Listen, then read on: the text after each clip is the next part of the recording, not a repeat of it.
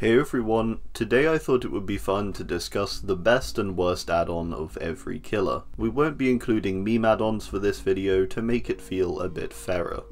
Let's get into it. Trapper's best add-on to me is between Honing Stone and Iridescent Stone.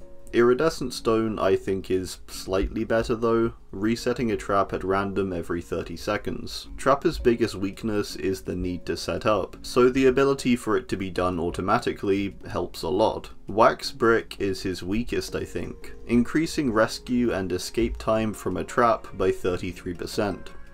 I think this seems good initially, but with traps now having better odds anyway, I find this add-on makes very little difference. Rarely will it help you get the down, where you wouldn't have otherwise made it to the survivor's position. Wraith's best is easy, with the Coxcomb Clapper, making your bells silent. Awesome for a stealth killer, and takes away the only thing that makes him not so stealthy. The Serpent Soot is an add-on that takes you out of cloak after breaking a wall or pallet, and I think is quite possibly his worst. This is situationally good, but by and large, you're best off just having control over this function, particularly as after kicking, you'll likely want your cloak speed to catch up anyway. Hillbilly's best add-on I think is Doom Engravings. This add-on bumps chainsaw speed, decreases overheat, and for the cost of slower charge up time. It's not that much of a drawback for the speed gained, which helps a lot on loops to catch out survivors.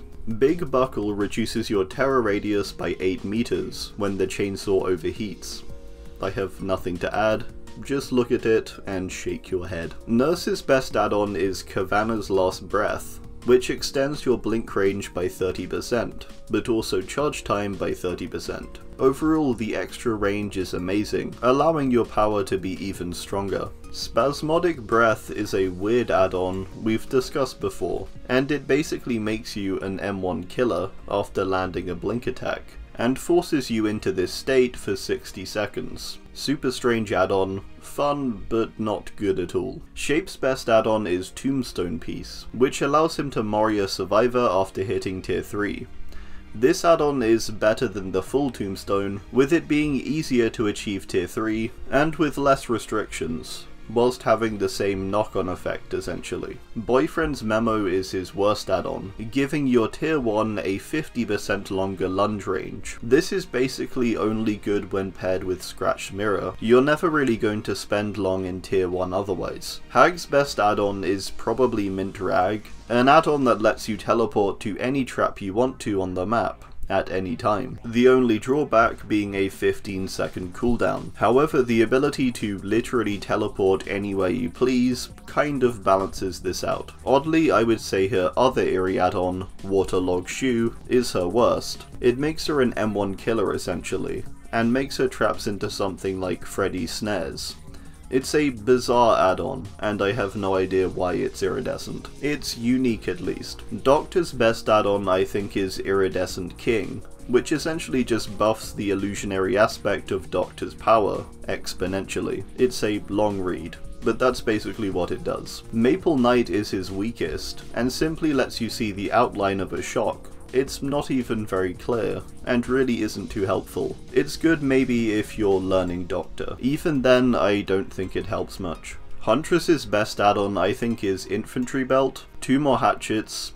Yeah, that's just nice. Core Stone is her weakest, making survivors hit by a hatchet have louder grunts of pain. Super weird add-on to be honest, and not too helpful, as you're going to be attacking at range most of the time, when injured noises don't matter as much. Bubba's best add-on is award-winning Chili. It basically just extends your chainsaw sweeps by 0.5 seconds, which is nice. His worst I think is Shop Lubricant, which hides a survivor's aura for 20 seconds when you down them, with no other survivors in your terror radius. It's an extremely specific add-on that even when active, I just don't see much potential in, especially as you're going to see where they end up getting hooked anyway. Nightmare's best add-on I think is Red Paintbrush. It puts all survivors in the dream world at the start of the trial, and disallows them to exit via failed skill check.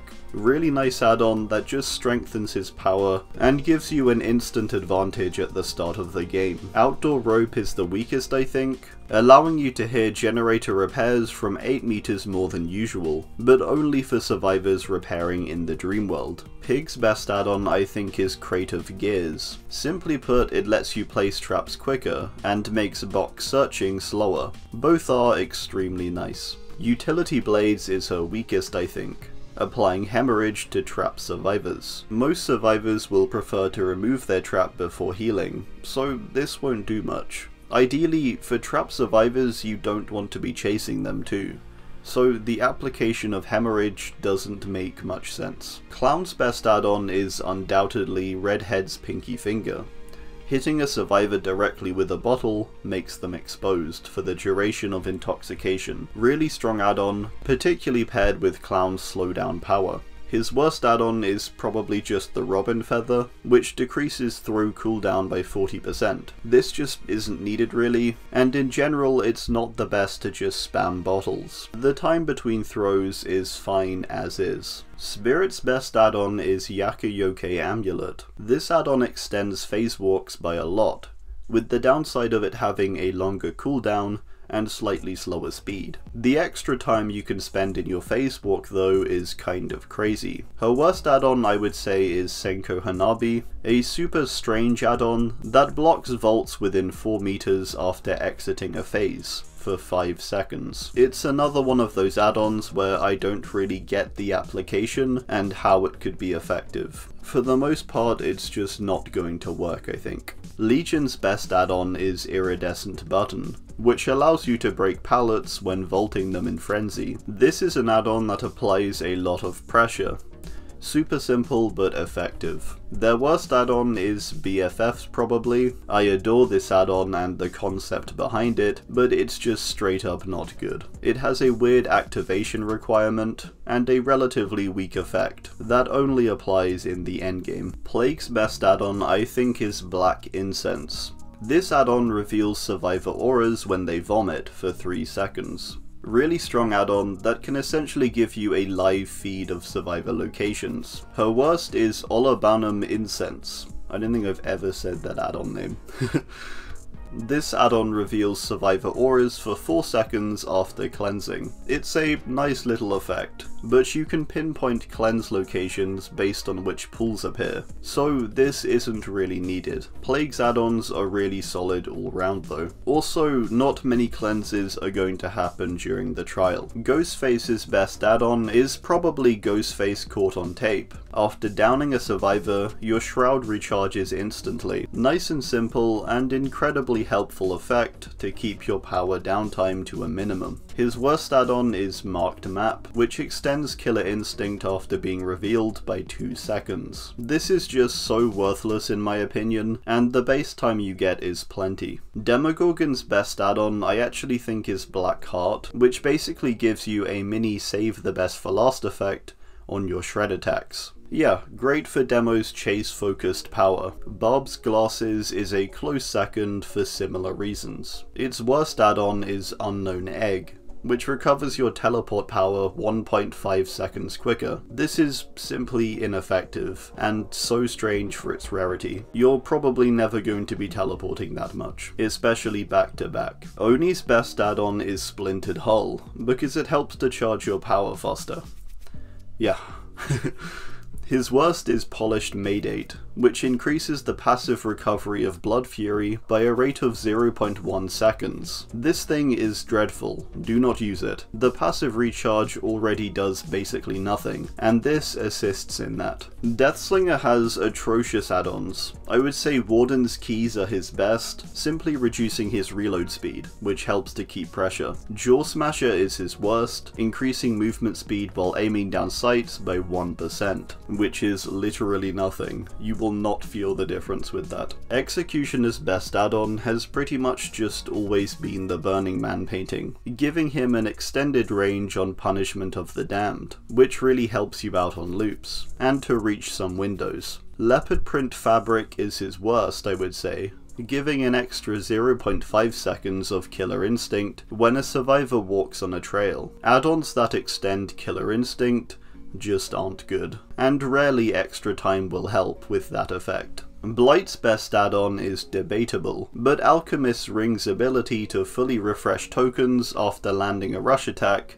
is just insane.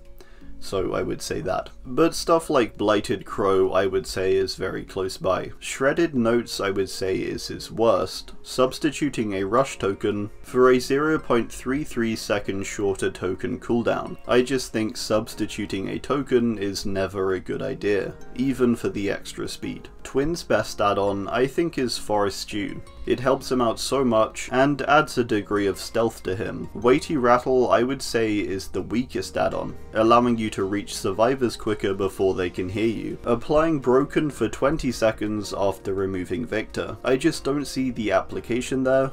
You're probably in chase if Victor's on you. If not, then do a gen then heal to bypass the Broken. Really ineffective. Trickster's best add-on I would say is Fizz Spin Soda, which increases the initial throw rate of blades, allowing you to land a lot more hits and negate the slower movement of blade throwing. His worst is On Target Single, which simply increases the blade decay delay by 2 seconds.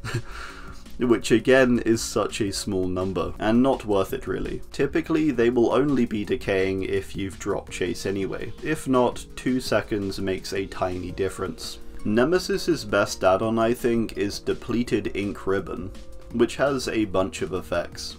It increases zombie movement speed, zombie respawn time, and makes zombies go to the exit gates when generators are completed. It's a nice add-on all round that helps your power out nicely, just giving lots of little helpful buffs. His worst is Liquor Tongue, which extends the hindered status after contaminating a survivor by 0.2 seconds, which is going to make no difference to be honest. Nothing noticeable or helpful at least. Cenobite's best add-on for me is between Engineer's Fang and Impaling Wire. I would say Impaling Wire though, purely for how oppressive it can be, disallowing the very common strategy of breaking chains using the environment. Flickering Television I would say is his worst, making your chain cast range 4 meters longer. This just isn't really needed. Most ideal times to use it are when survivors are closer, so this add-on makes very little difference I find.